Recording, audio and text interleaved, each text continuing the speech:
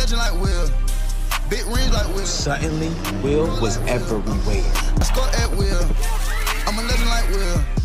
Wow, DeAndre Baker and Quentin Dunbar, NFL players accused of armed robbery, arrest warrants issued. This is straight from the TMZ report here, 5/14/2020, 4:30 p.m. Pacific time. This is an event that happened yesterday, 4/13. Now, the Giants have issued a statement already regarding Baker's alleged role in the robbery, saying, "We are aware of the situation. We have been in contact with DeAndre. We have no further comment at this time." But basically, two NFL players, including a 2019 first-round draft pick, have been accused of armed robbery, and arrest warrants have been issued. TMZ Sports has learned, and law enforcement confirms New York Giants cornerback DeAndre Baker, the 30th overall pick in 2019, is facing 4 charges of armed robbery and 4 charges of armed aggravated assault with a firearm. Seattle Seahawks corner Quentin Dunbar is facing 4 counts of armed robbery. According to police, the two men were partying in Miramar, Florida, I don't know if I said that right, on May 13th when things took a disturbing turn. Cops say Baker and Dunbar were allegedly hanging at a cookout, playing cards and video games, when an argument broke out and Baker whipped out a semi-automatic firearm. Cops say the men began to rob party guests, with Dunbar assisting in taking watches and other valuables at the direction of Baker.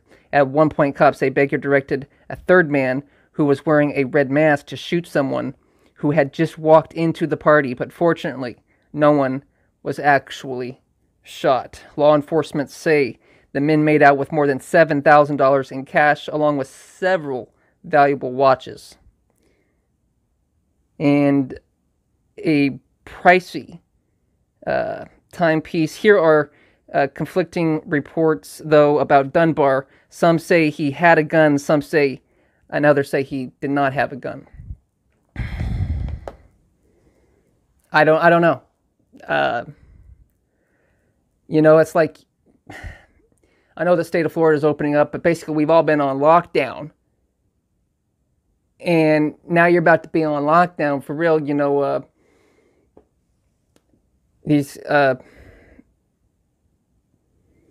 It could have been, some liquid courage involved, that they were at a party.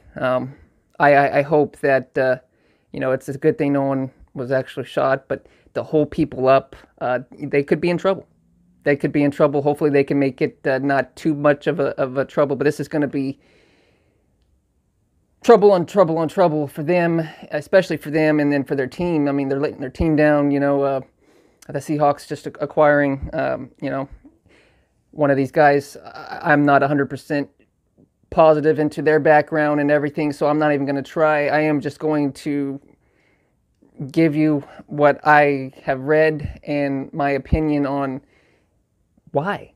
And, that's just my opinion. I don't have any other opinion other than, why do you need to feel like,